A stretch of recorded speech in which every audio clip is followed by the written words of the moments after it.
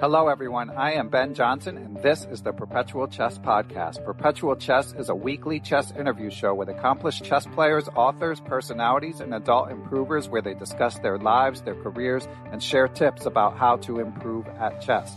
For more information, go to perpetualchesspod.com. So without further ado, let's get to the show.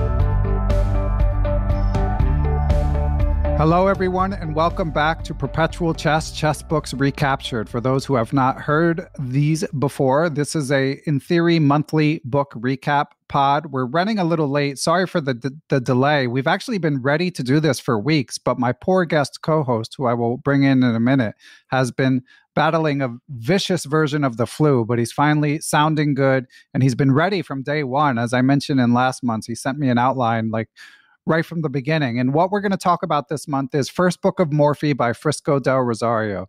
This book, of course, has the coveted Neil Bruce stamp of approval. For those of you who've heard Neil on the podcast, he always has his finger on the pulse of good books for adult, newer chess players, as Neil was one himself. This book, I think, is greatly suited to, I would say, under 15, under 1400 online. And of course, because you're learning from Paul Morphy, you can learn at a higher level than that too. But I think that's really the sweet spot. And there's pros and cons about this book that we will be getting into in due time. But first, let's introduce our co-host. He is a busy Danish dad, an on-again, off-again adult improver, and a linguist by day. And we are very grateful that he is taking the time from his hectic life to join us. So Mads Jønsson, Mads, thanks for helping out this month. Thanks for having me, Ben. And Mads, this book, of course, Neil Bruce has, as I mentioned, he's recommended it a few times to the point where I finally got it just so since I'm not as well versed in the newer club player books as Neil, I got it just so I could check it out. So I'd taken a cursory look at it in the past, and I liked the expository style of the book, and obviously I liked the subject of Morphy, but I hadn't read it completely until our interview. So I'm going to reveal my opinion about it in due time. But first, could you, Mads, say a bit about your experience with First Book of Morphy?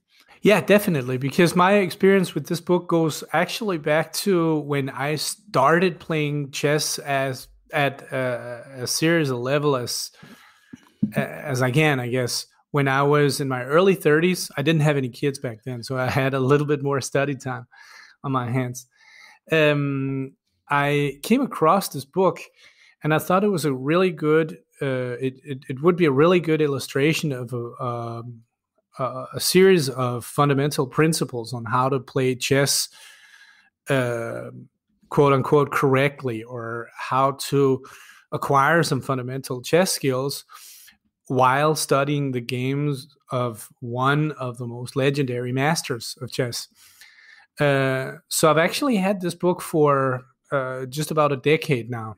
And I keep coming back to it from time to time. If I lose a game because the opponent got a rook on the 7th rank or something like that, I might go back and study the chapter in the endgame section of this book to see, okay, so what mechanisms were in play here, and could I have learned something from taking a look at these games from the book? So it's actually a book that I have used a lot. Trying to pick up some practical chess pieces of chess advice. Yeah, and I know, Mads, that you're very well read when it comes to chess books for players around your level. You've mentioned several other books, and we'll compare and contrast as we go on. But so, to your mind, what set this apart from other books? First of all, the fact that it's a monography. That's a relatively rare thing, at least around my level, to have a book full of games by just one player. You can buy a ton of game collections by one player. For instance, I mean, we all know Bobby Fischer's game book, My 60 Memorable Games and stuff like that. But usually they will be at a level a little bit too high for where I'm currently at, and will probably, let's face it, remain for a very long time. So that set this book apart, that all these principles, all these rules of how to learn fundamental chess skills were all by one player. And that one player then, as you find out, not through this book, but through, I don't know, you can Wikipedia him or find some videos about his games. You find out that he is actually also a really legendary figure that has quite a few stories linked to his name. So it's actually the fact that you get to study chess games from the pioneer age of modern chess, so to speak, combined with the fact that it is supposed to be a lot clearer to follow than games by modern masters. That makes it a very appealing book to me. Yeah, and we should say for context, you're rated about 1400 Blitz on Lichess. Just something like that, yeah. And yeah, as a linguist, I'm impressed with your use of the word monography. Amazing command of English. Thank you. Thank you, So to discuss a little bit more information about the book, because unlike a lot of the books we've discussed, this one, again, despite the aforementioned Neil Bruce seal of approval, beyond that, I don't feel like it has as big a reputation, of course, as a book like My System or Zurich 1953. So to give a few more details, this book was self-published in 2006. There's no ebook, as far as I could tell. But important caveat, there are Lichess studies. There's 2 different Lichess studies with all the games linked to them. So again, that's sort of a way to do like a DIY ebook. If you sit there with a book and you have the Lichess study open, whether on a tablet or a computer, you can play through the moves electronically if that's your inclination. The author is a chess teacher who lives in California. He edited the California Chess Journal. At his peak, he was about 2100 USCF. He won the National Chess Journalist of the Year in 2005.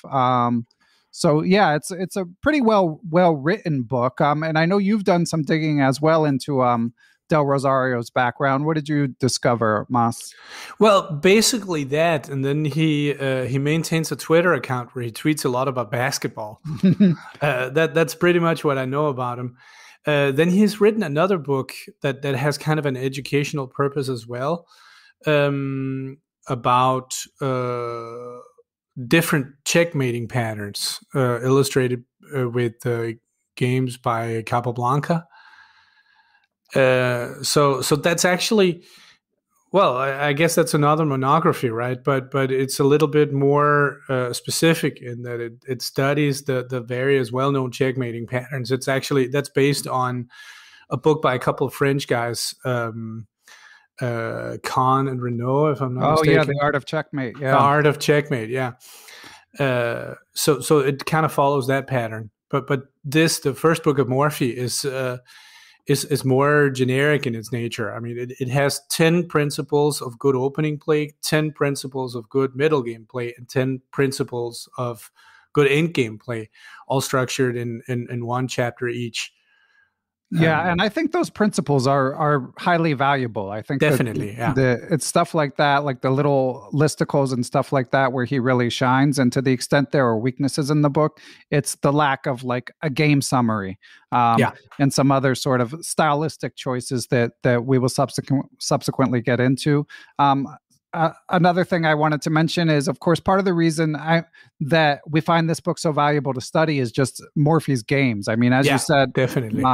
Total legend. And as has come up repeatedly on this podcast, it's generally a good way to learn chess is to, if you go back farther in time, people are playing worse, and that makes it often easier to learn from what we see. I mean, as we record this, Mads, the World Championship is suddenly careening towards a rapid conclusion. But even what passes for a blunder is there's always multiple moves involved, and it's not, even these air quotes shocking blunders by Nepomniachtchi that we've seen in recent days. It's still a few moves, and it doesn't culminate in this like fiery checkmate the way that Morphy's games do. No, it doesn't. And when you look at chess games, when you're at around my level, right, you look at chess games at the level of the current championship match. Okay, you could see the other day that Nepomniachtchi blundered a pawn, and what in football you'd label it field position a little bit, right? But that's hardly a decisive blunder at my level. But you can see, like, before I read this book for the first time, I didn't know why it was necessarily a good thing to open with the center pawn. Then you look at a guy called Jabez Carr, I think, open with 3 consecutive flank pawn moves against Morphy and get completely crushed in like 15 moves. So you can observe that game, and you can see, all right, maybe it's a good idea to open with the center pawn. Maybe it's at least a good idea to open focusing on the center. Yeah, and again, I mean, Morphy's games are just so instructive. He's so ruthlessly punished the players he's playing that whether or not someone your level or newer to chess is whether or not they decide to study this book in particular, studying the games of Morphy is definitely a fantastic idea. I mean, absolutely.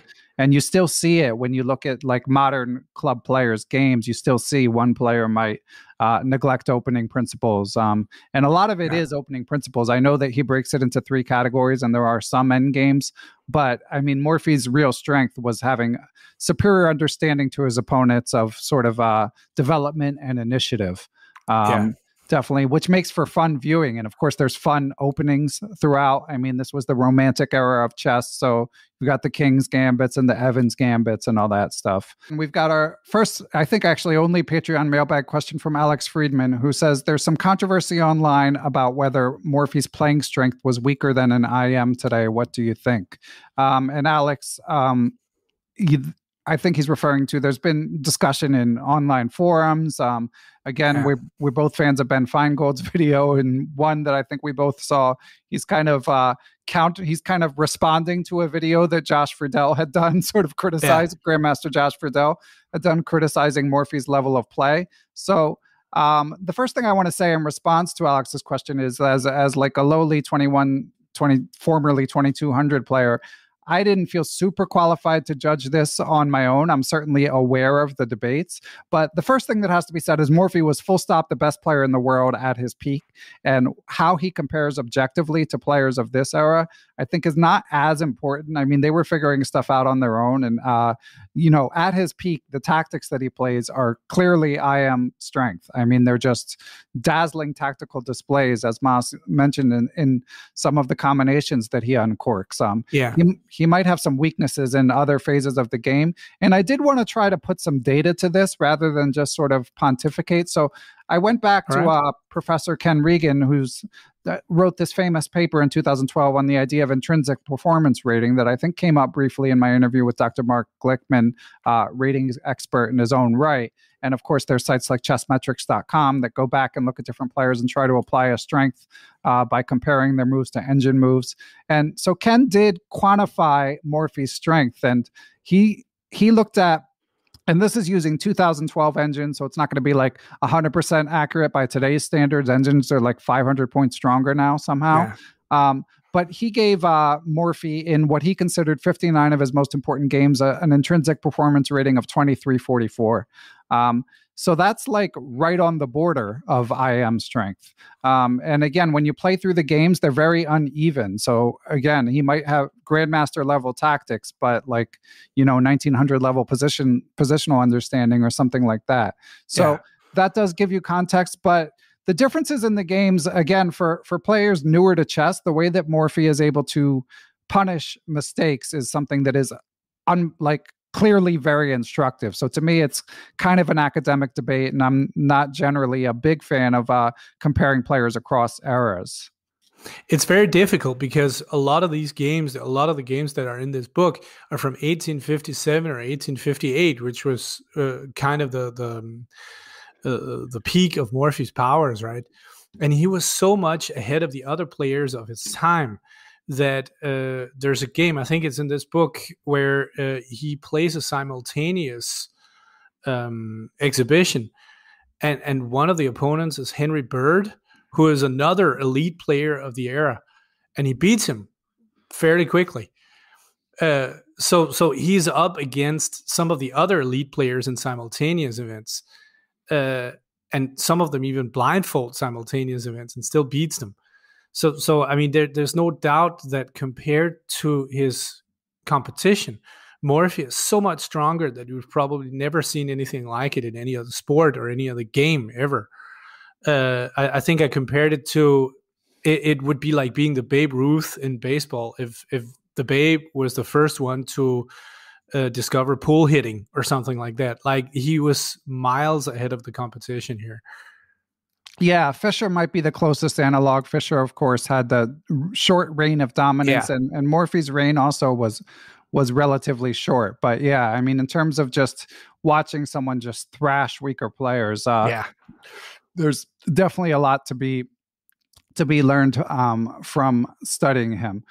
So what can we say about how the book is structured, Mads? I mean, as you mentioned, there's 30 chapters, so we're not going to read all the chapters. Were there any that like particularly struck you? Yes, a chapter that I've learned a lot from is one of the opening chapters that is titled "Always Develop with Threats." So every time you activate a piece, it should do something. That's essentially what I got out of that chapter.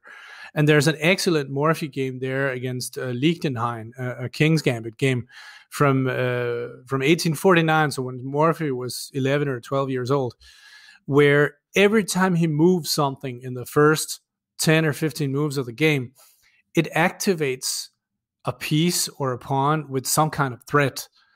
So that principle and that chapter was just excellent to pick up some knowledge about purpose in the opening and in the structuring of your position at chess.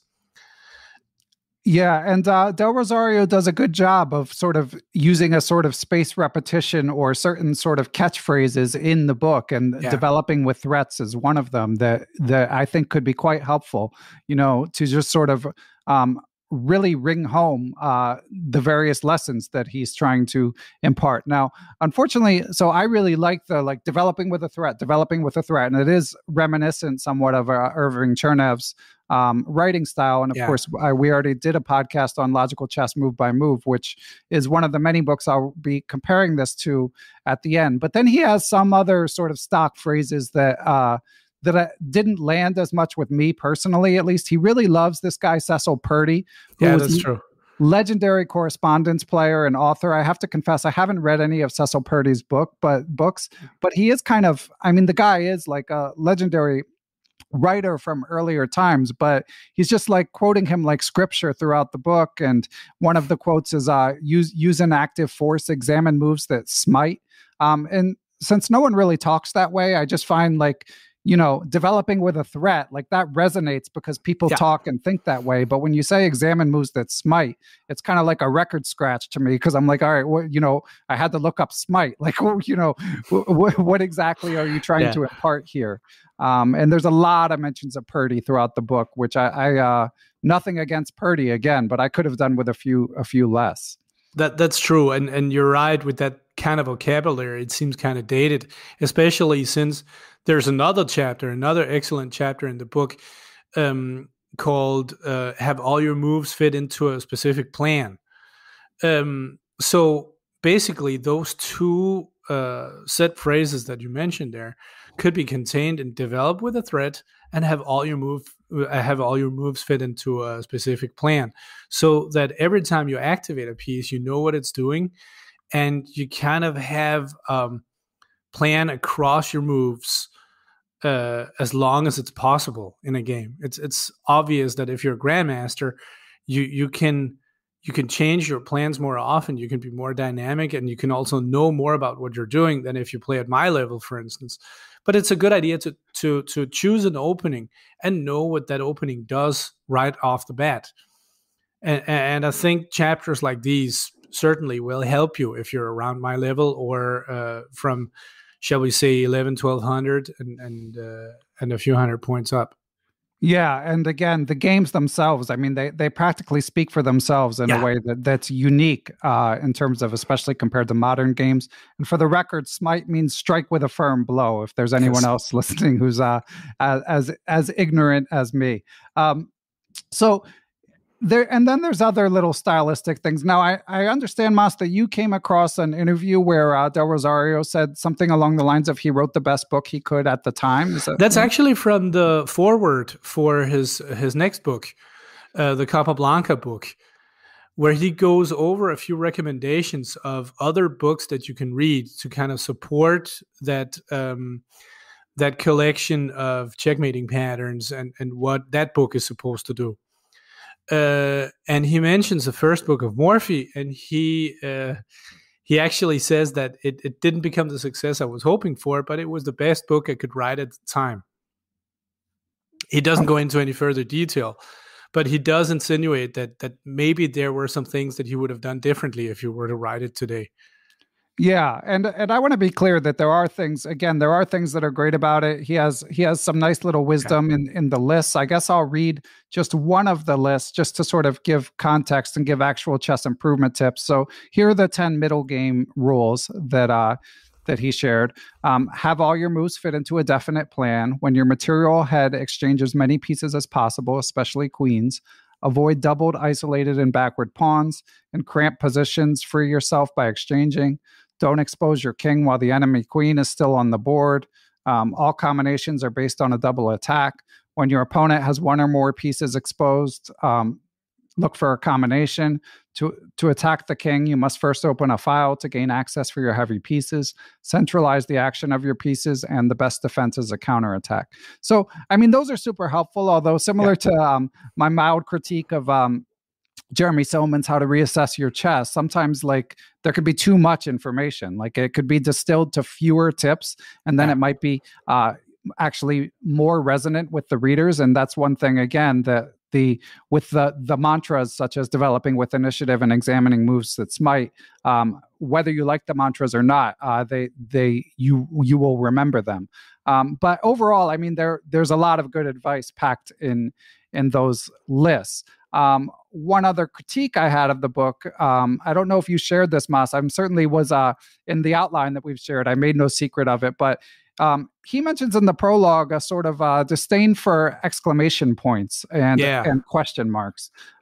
So before I launch into my spiel, how much did you note that when you read it on your own? A lot, really a lot, because the notation style in this book is what we can call a super minimal algebraic notation.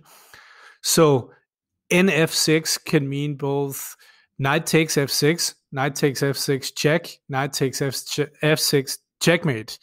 So that there's a lot of notation missing there, especially if you are a relative beginner. It would be nice to have that symbol for a knight takes something, for instance. It makes it easier to look at.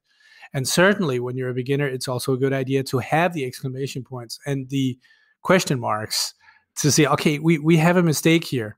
Yeah. This is the move where the opponent makes a mistake.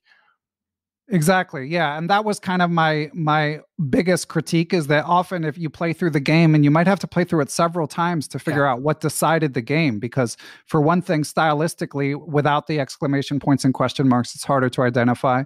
And I felt like on top of that, he didn't go out of his way. Like if you're going to roll with that style, you've got to really say, okay, this is what he did wrong, and be very specific about it. And just for the record, he quoted the reason he came to this stylistic choice. He quotes Tigran Petrosian, former world champion, in the introduction, and says, and this is Tigran who wrote, "Oh, those exclamation and question marks, how they erode the soul of the amateur, making it impossible for him to critically evaluate the idea of another." So it was based on that quote that he came to that decision. But I mean, to me, as you were saying, Mads, I mean, chess is just so hard. There's so much to disentangle that part of the reason that people are interested in move by move books is because it elucidates as much as possible. So why not use like every tool available? So it almost, to me, in my evaluation of the book, it really played an outsized role, because the more I read, the more it bothered me. I just went further and further into the book. And, it's definitely like the opera game, the most famous chess game of all time. Yeah. Like, how do you have the opera game and have no exclamation points in there, Yeah, exactly. Queen B3, a move that I've used so many times in club games and stuff like that, inspired by that game. It must be a good move, right?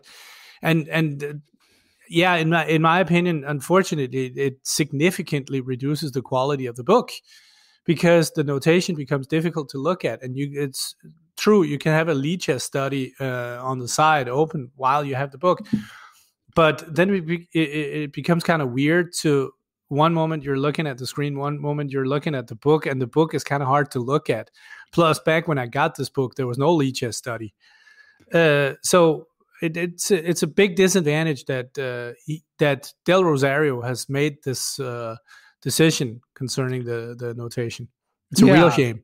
Yeah, it is a shame. And as we said, this book was published, 15 years ago. Yeah. So I'm sure he might do it differently, and maybe there would be another version. I mean, he may have written at one point that it wasn't selling that well, but I feel like anecdotally it might be doing better, thanks in part to Neil Bruce. So maybe another version is possible at some point. That would be very welcome. Yeah, it would. And I love, and as you said, I also love the idea of the monography, and I love the idea of explaining as many moves as possible. Yeah. When it comes to discussing the favorite games, I mean, that's obviously a place where we could go on forever, and this is audio only, so we've got to be careful about sort of waxing rhapsodic about various combinations.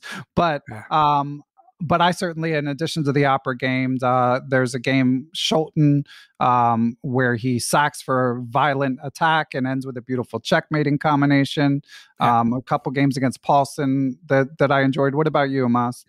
I actually have kind of a particular game that I've learned a lot from in this book, and that I keep coming back to, because Morphy doesn't win, and his opponent is unknown. He's a guy called Guibert in a simultaneous exhibition in Paris in 1858. And the reason why I've used it a lot is that Guibert plays the Scandinavian defense against Morphy and holds a draw. Okay, because Morphy misses a few winning combinations, and okay, because it was on travel day and it was 1858 and he was tired and possibly sick. And Del Rosario has a few, rough words directed at Guibert's playing style underway, and calls him a dour defender and all kinds of other things. But he holds a draw against Paul Morphy in 1858. So the guy must be doing something right. And he was probably a Parisian amateur. And the fact that game starts like that made me start using the Scandinavian as a weapon in my club games, actually. And I started holding draws against much, much stronger players.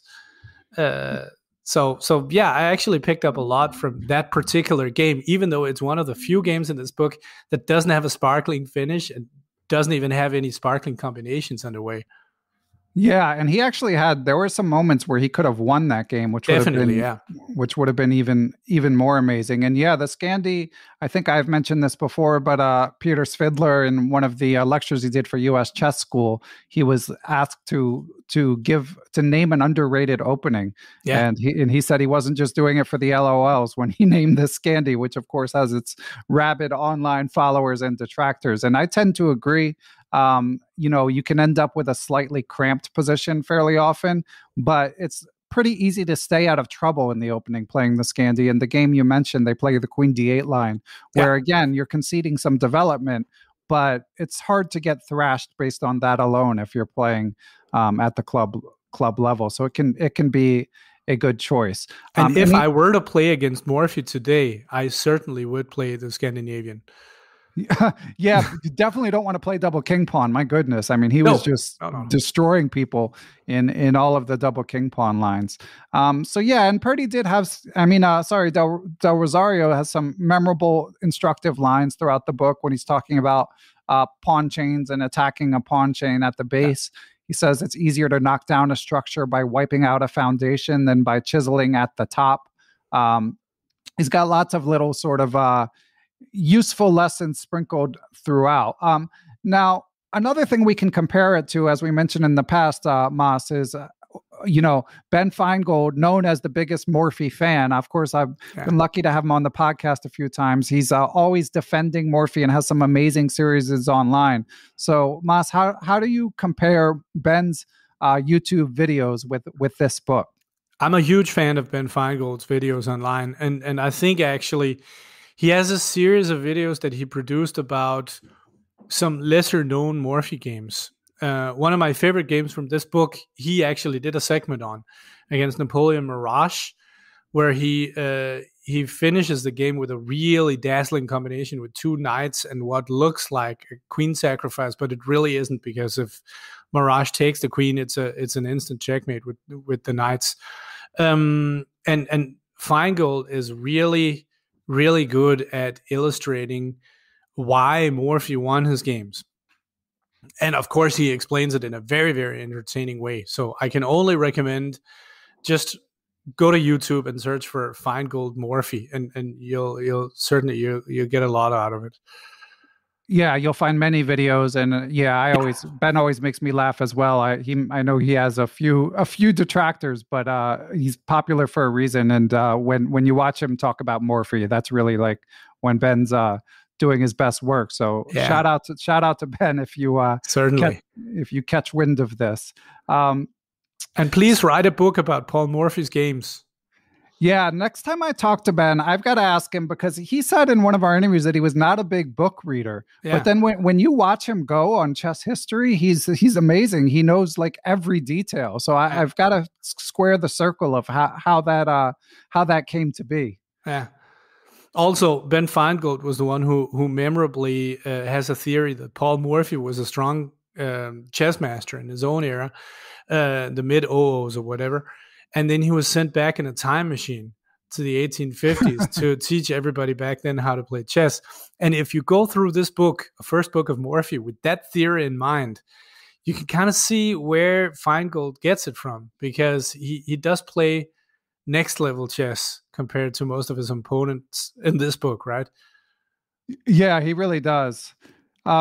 So I made a list of pros and cons for this book that I'd like to share, because I do feel like it's a mixed bag. But the one thing I want to say unequivocally about anyone considering buying it is, if you're in the rating range we described, if you're below 1,500 online, and if you're wondering if the book will help your chess, then unequivocally the answer is yes to me. Yeah, between there's plenty of explanations. They're not perfect, but they're pretty good. And Morphy's play just sparkles. So the pros that I came up with were amazing games, lots of annotations. Morphy's a beast. Fun openings. In addition to the Evans and King's Gambit, there's stuff like the Scotch Gambit, the 2 Knights. There's lots of games, and the language, despite my nitpicking about examining moves that smite, the language overall is more modern than Irving Chernev's logical chess move by move, naturally. So it was written many decades later. Now, as for the cons, the big one to me, as we mentioned, is no question marks and exclams. And right next to it is that he doesn't do a good job noting turning points. Some wrong annotations, of course. No game sort of wrap-ups. A lot about Cecil Purdy, more than some might want. And then one other one is just, having recently reread Logical Chess move by move, one thing that really struck me about Chernev is he's just sort of oozing enthusiasm for chess. Chernev is. And Del Rosario, he's not totally lacking, but it's not as much enthusiasm, especially again without the question marks and exclams. It can be harder to ascertain the tone. And again, I dug into a bunch of move by move books that I'd like to talk about. But Mads, anything that I left out or that you disagree on? No, I definitely agree. I mean, it's difficult possibly to purvey as much enthusiasm for chess as Irving Chernev does. And Irving Chernev with some of the games in logical chess might go the other way. He at least on one occasion he puts an exclam at 1e4 because it's the best move on the board. So I mean. But that's good too. I mean, logical chess move by move is an all-time classic in this genre, and I think one of the good things you can pick up from this book is the opening repertoire, because when you're a relatively low-level chess player, Morphy's openings are good to play, like in Chess Online or Lichess or something, chess.com. You will get some good games. You will get some fun games if you try to play some King's Gambits and some Evans Gambits and whatever. And you can kind of see in the few games in this book that are not that kind of openings, or that are not double king pawn openings, if Morphy plays with the black pieces and his opponent plays 1d4, you can kind of hear his groan, like, all right, okay, so let's go into a long one here. And then Morphy plays a Dutch defense, right? And the end game chapter of the end game chapters rather of the First Book of Morphy, the games are not as good because by nature, games that make it to an end game are a little murkier than games that are decided in 17 moves checkmate with a bunch of material sacrifice. So certainly the first 2/3 of this book are the strongest parts in terms of learning something as a relatively new chess player. Yeah, that's a good point. And yeah, you don't come to Paul Morphy for the endgame lessons, That's not just really. No. Yeah. You'd go to Smyslov or Capablanca. Yeah, exactly. And Chernov, in fact, has as I often mention, the Book of Capablanca's endings. Yes, which is excellent. Yeah, and Chernov, of course, for those who've already done logical chess and looking for more, I'm also a big fan of the most instructive games of all time, which is similar, very expository format. With both of those, obviously, you're going to get ancient games, which is mostly good, but there are other options. I checked out this book by Alper F. Ataman, who is, I believe, a Turkish IM, who wrote a book called Instructive Chess Miniatures. And that has newer games. And I for each of the books I'm going to discuss, I went through a few of the games just to get a sense. So with First Book of Morphy, my impression changed when I read the whole book. Although, again, I still give it a B. I still give it a recommendation. It's just not as full-throated as I might have expected. So caveat that I haven't read these whole books, but Instructive Chess Miniatures looks really good. Dan Heisman, friend of the pod, World's Most Instructive Amateur Game book, is really good. And that's got the unique style in that it's amateur players' games. But I was interested that even in an amateur players' games, I would say it's more advanced than the other three books we've mentioned. The Most Instructive Games of All Time, the Morphy book, and Instructive Chess Miniatures. Dan goes into more variations than others. There's also Neil MacDonald's Chess, The Art of Logical Thinking, from the first move to the last. That one is clearly styled after Chernev. And of course, Neil MacDonald being a modern author, again, the language is more modern. And he does, again, look at modern games, which I get the reason for that. You want to show different games. But on the other hand, what we've been saying about Morphy, there's a reason those games are so instructive. And whenever you have two super GMs from the past 30, 40 years playing each other, no matter how many annotations you put in, it's going to be hard to describe what really happened, because what they're doing is calculating 6 moves down the line, and it's hard to put that into words. And on a similar note, John Nunn's Understanding Chess Move by Move, I would describe as the most advanced of the lot. And it also, legendary author and player, John Nunn, it also kind of runs into the same problem in that he does the best he can, but there's going to be 10 move variations somewhere if he's going to explain why a game happened. But John Nunn does have the post-game bullet points and stuff like that. So there's lots of options if people are considering which move-by-move type book to buy. But I think all of these are good, including the Morphy one. Yeah, definitely. And I actually, I got to admit, I had to actually abandon Nunn's book at some point. I felt that it was too advanced for me. And of course, you can still learn something from it, but if you don't, especially the move-by-move format, if you don't follow all the way, you kind of get in trouble, and your learning kind of stops a little bit.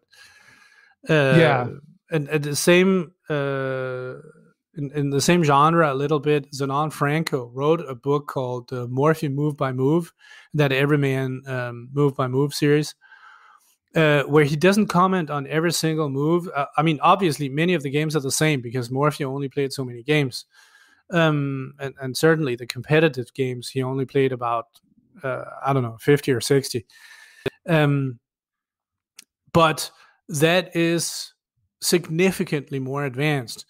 And sometimes Franco asks you for the right move to pick out the right move in a certain position. And he has the bad habit of writing, "This is an easy exercise," which, if you can't find the move, it certainly isn't. So, that's an extra point for a First Book of Morphy, that it doesn't assume that you know something that you actually don't. So there's no doubt that Zenon Franco's Morphy Move by Move book is for more advanced players than a First Book of Morphy. It's still very good though, and the same big pro goes for that book, namely the Games of Paul Morphy. Yeah, exactly. And I'm not familiar with that specific book, but I am familiar with the books of Zenon Franco and the Move by Move series from Everyman, as you mentioned, which it is an important caveat that they're not actually move by move. Like they're not every single move explained, but they're not. There do tend to be plenty of annotations. So while we have you, Mads, I know you're very well read in sort of the literature geared towards your level. So do you have any other recommendations for listeners? There's actually there's this other classic written by Max Öwe, the former world champion, along with his associate Walter Meiden, called Chess Master versus Chess Amateur. And that has the advantage of also it's anonymized games, so you don't have the same sense of history, even though you're reading a book written by a world champion. But that starts out with beatdowns, like games where there's a significant strength difference between the master and the amateur. And then it slowly progresses to where the amateur gets stronger and stronger. And he does explain every single move. It's in descriptive notation, if I'm not mistaken. So that's a really good book to pick up as well and to get a lot out of. There was also I gotta look the names up again, but a couple German guys tried to do a similar monography about Bobby Fischer's games and kind of distill those into chess lessons. But to my knowledge, it only exists in German. So okay. I'm not sure if it's been translated yet. Yeah, as a linguist, you have the advantage of being able to read all these Fischer's Vermächtnis in German, Fischer's heritage or Fischer's legacy. So what languages do you speak, Mads? Well, Danish is my native language. English, French, German, Italian, Spanish, a little bit of Dutch, but not that much. And of course, I have to ask you the trite question of similarities or differences between trying to learn chess and learning languages. Well, I started with languages when I was a lot younger, so I think that was a big advantage. Yeah. I mean, there's the similarity, of course, that whatever you do, whatever you want to learn, start as young as you possibly can. And I started learning foreign languages when I was very young because I'm Danish and we have to. It's a small country. As a Danish comedian called Victor Borge once said, it's such a small country that when you step out your door, you're already in Sweden. So foreign languages is kind of part of our DNA here. If I had started out with chess at the same age, I'd probably be a lot better. I venture to say so. I do think there's some correlation between facility with languages and facility with chess, but yeah, that's what they say. Yeah, but when you start as an adult, it's just so challenging for both, really. Yeah. A couple housekeeping notes. Enough people bugged me that I will be recording some blindfold puzzles when we're done. And our next book recap actually will be with another Danish dad. Shout out to Martin Justesen of the Say Chess Publishing Empire. Right. Regular listeners know him well.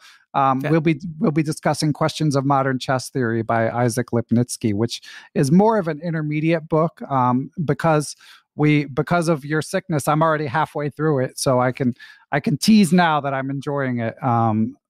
But did you know Martin personally? I feel like, as you were just saying, everyone in Denmark must be 2 degrees of separation apart. Oh yeah. We grew up together. No, we didn't. I know him through your podcast. That's okay. That's how I know him.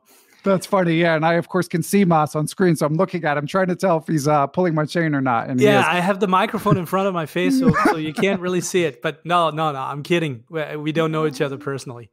Okay, and Mads, I'd be happy to make a donation if you have any sort of favorite chess cause. Do you have any that I could donate to in lieu of paying you for all of your efforts? Well, I kind of found some inspiration in some of the other book recaps that I've heard. So I would probably go with Chess in Slums. All right. Shout out to Tunde. I'm always happy to support he and his team and Aaron and everyone else working on them. So much appreciated. So listeners, if you're interested in the blindfold puzzles, stick around. Martin and I are hoping to be back in December. I think we'll be done the book. The main constraint will be sort of the holiday season, as both of us may be traveling. So if we don't get it out in December, we'll get it out in early January. But Mads, this has been great. I'm glad to see that your health is on the mend. Do you have anything to add before we say goodbye? Only that it's been a real honor to be a contributor here on the podcast, and it's been a lot of fun to go through First Book of Morphy again. Okay, and if anyone wants to check in with you, maybe brainstorm potential books or anything, is there a way they could reach you? Yeah, I actually have a very chess-themed Twitter account now, at 38 Squares. Okay. Where I think pretty close to 100% of the people I follow are chess related. So definitely that's where you can reach me. Excellent. I will link to that and make sure I'm following you as well, Mads. I'm following you. Okay. Well, so I'll find you easy enough. So thanks again, Mads, and thanks for listening. And listeners, if you're interested in the blindfold puzzle, stick around. Otherwise, we will catch you next time. Hello there, listeners. I am back for the increasingly rare feature of some blindfold puzzles to close out your monthly book recap. So this month we're going with Paul Morphy themed puzzles, and we're going to read you moves from the start of the game and see if you guys can solve them. As always, I will put the moves without spoilers in the show description. So if you want to read the moves and try to picture them yourselves, you can. And then there'll be a link where you can click through to find out the answer on a web page. Or if you play the moves on a board, I think you would find it as well. So here comes puzzle number one. Morphy is actually the victim on this one, although it's just a small tactic. So Morphy is black. Meek is white, Alexander Meek. The game goes e4, e5, so double king pawn, knight f3, knight c6, pawn to d4, pawn takes pawn. So then instead of knight takes pawn in the Scotch, it goes bishop to c4, e4, e5, knight f3, knight c6, d4, pawn takes d4, bishop c4. Then black plays bishop c5. White plays knight to g5. Attacking f7. Black plays knight to h6, guarding f7. White takes it anyway. Knight takes f7. Black plays knight takes f7. White now plays bishop takes f7, check. Black plays king takes f7. And what did white set up by giving up the piece on f7? It is white to move. Find the best move. I'll reread the first 7 moves without commentary. e4, e5, knight f3, knight c6, d4, e takes d4, bishop c4, bishop c5, knight g5, knight h6, knight takes f7, knight takes f7, bishop takes f7, check, king takes f7, and now it is white to move, and where should they go?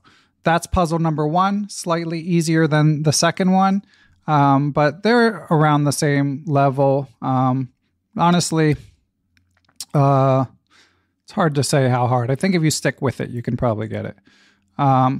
This one, Morphy is white against Henry Seymour Conway.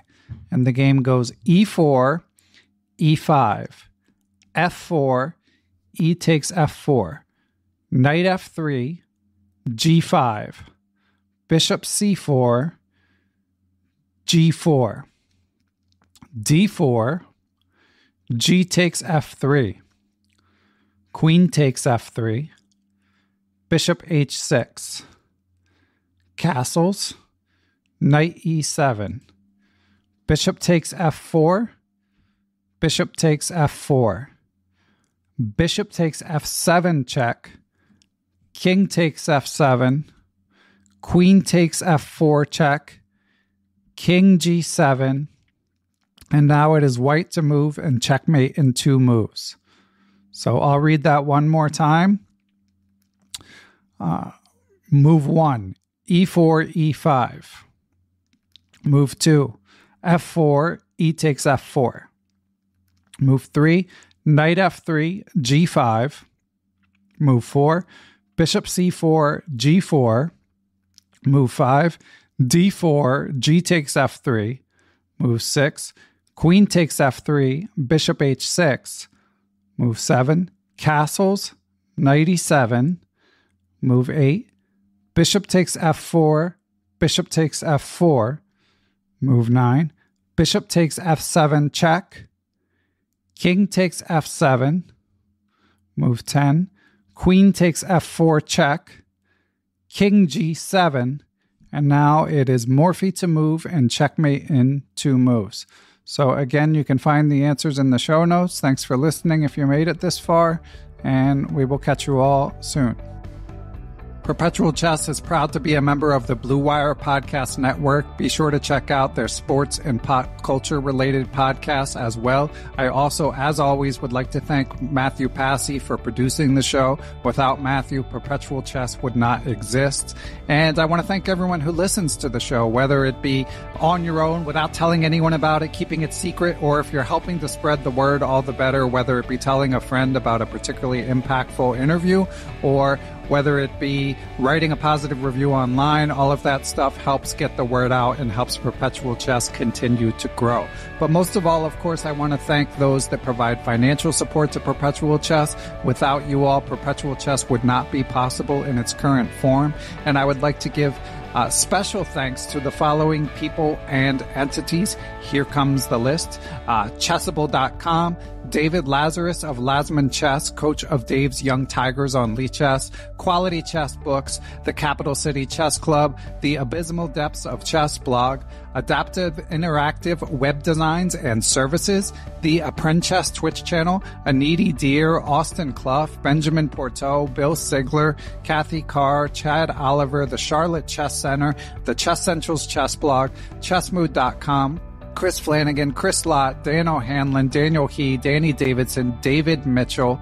I am Dimitri Schneider, Douglas Wilson. I am Eric Rosen, Farhan Tharwar, Faraz Sawaf, Gary Foreman, Glenn Downing, Greg Harfst, Greg Shahadi, Gregory Golick, Hampus Axelson, James Kennedy, Jay Garrison, Jeff Martinson, Jeff Schaefer, Jeremy Nielsen, John Jernigan, John MacArthur, Kevin Forsyth, Kevin Gilmore, Kevin O'Callahan, Kevin Pryor, King Selt, the King's Crusher YouTube channel, the law offices of Stuart Katz, Matthew Feeney, Michael Cann, FM Michael Oplin, Mr. Mike Shahadi, Michael Sullivan, the famous Mr. Dodgy, the Nerdnays Twitch channel, Perry McManus, GM Peter Prohaska, Peter Sodi, Philip Flemons, the Playmore Chess Academy of the Hamden Chess Club, Ray Lillywhite, Reuven Fisher, Rick Rivas, Robert Hansen, Ross Crossland, the Seattle Chess Club, Shane Unger, Stefan Kelty, Stephen Martinez, Sven Gierson, Thomas Tachenko, Todd Bryant of StrongChess.com, Todd Kennedy, The Vintage Patzers, which is a Chess.com improver group, Wayne Beam, and I also would like to thank the following: #ChessPunks, who are the adult improvers on chess Twitter, Ace Vallega, Adam Fowler, Adam Johansson, Adam Ralph of ChessEngland.com, Adrian Gutierrez, Al Hastings, Alan and Maggie Sue, Alex Pejas, Alexander Markovitz, Antonio Cancino, Antonio Leonfort, FM Andre Terakov, Dr. Andrew Perry, Angus McLeod, Barry Hessian, Bill Gruber, Bill Juniper, Bill Moran, Bill Trammell, Brad and Andy Rosen, Brandon Halseed, Brian Chase, Brian Mullis, Bruce Scott, Bruno Johnson, Brian Tillis of Palm Beach Chess, Cameron Davis, Ken Kabadayi, Chad Hilton, Chad Likens, of Rose City Chess in Portland, the Chess Dojo, Chess for Charity, Jacksonville, Chess Patzer, Spain, Dr. Charles Snodgrass, Chris Kiefer, Chris Wainscott, Christopher Baumgardner, Christopher Chabris, Christopher Wood.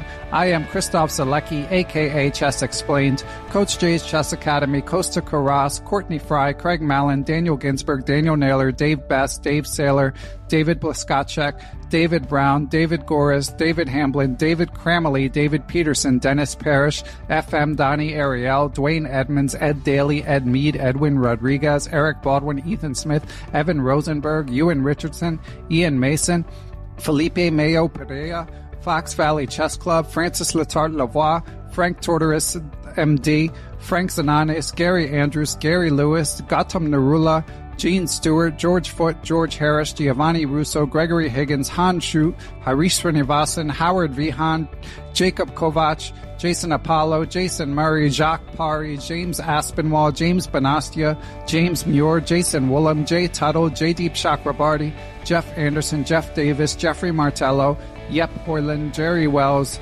Jesse DeCumos, Jesse McNulty, Jim Jones, Jim Ratliff, Jim Sadler, Joe DeSano, Joe Valdez, Joel Thomas Ramos, John McAdams, John Tully, Juan Almaguer, Dr. John Fallon, John Fernandez, John Fontaine, John Hartman, John Jeffrey, John McMurtry, Jonathan Bannister, Jonathan Slater, John Quist, John Tully, Jose Rodriguez, Justin Gardner, Justin Goodfellow, Jen Shahadi, Joel Rocky, John Thompson, Grandmaster Josh Friedel, I am Kari Christensen, WGM Katerina Nemtsova, Kelly Palmer, Krishna Gopala Krishnan, Kyle McAvoy, Larry Cook, Larry Reiferth, Lars Wiesen, Macaulay Peterson, Maria Emilyanova, a.k.a. Photo Chess, Mark Chaves, Mark Fitzpatrick, Mark Miller, Mark Wilkins, Marko Butolovich, Martin Knudsen, Martin Krug, Matt Ferrari, Matthew Coughlin, Matthew Tedesco of SeattleChessMeetup.org, Matthias Plock, Mechanics Institute Chess Club of San Francisco, Michael Allard, Michael Hudson, Mike Clem,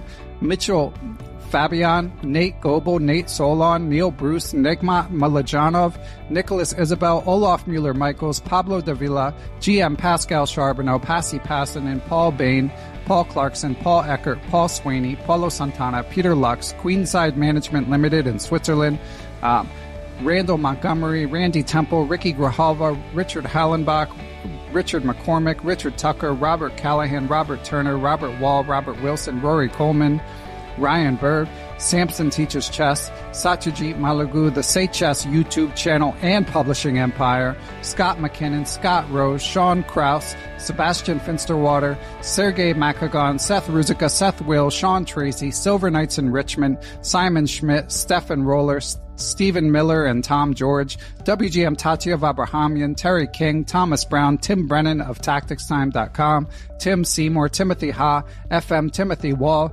Tobiah Rex, Tom Edsel, Tommy Farron, Tony Rotella, Tyron Price, Victor Beauchamp, William Brock, William Peterson, FM Zhao Cheng of Chess1000.com, Zachary Hoskin, and Zhivko Stoyanov. Thanks for listening, everyone.